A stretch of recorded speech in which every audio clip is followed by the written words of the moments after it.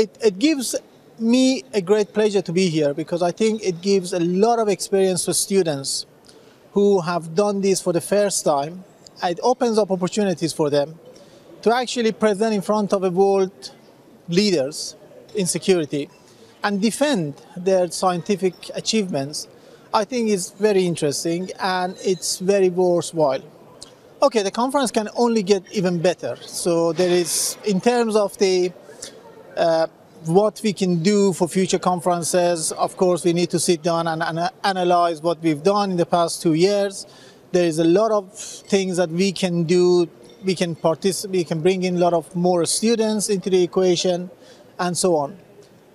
In terms of the quality, I am very impressed. I sat down, listened to something like 15, 16 presentations today, and all of them, they're high caliber.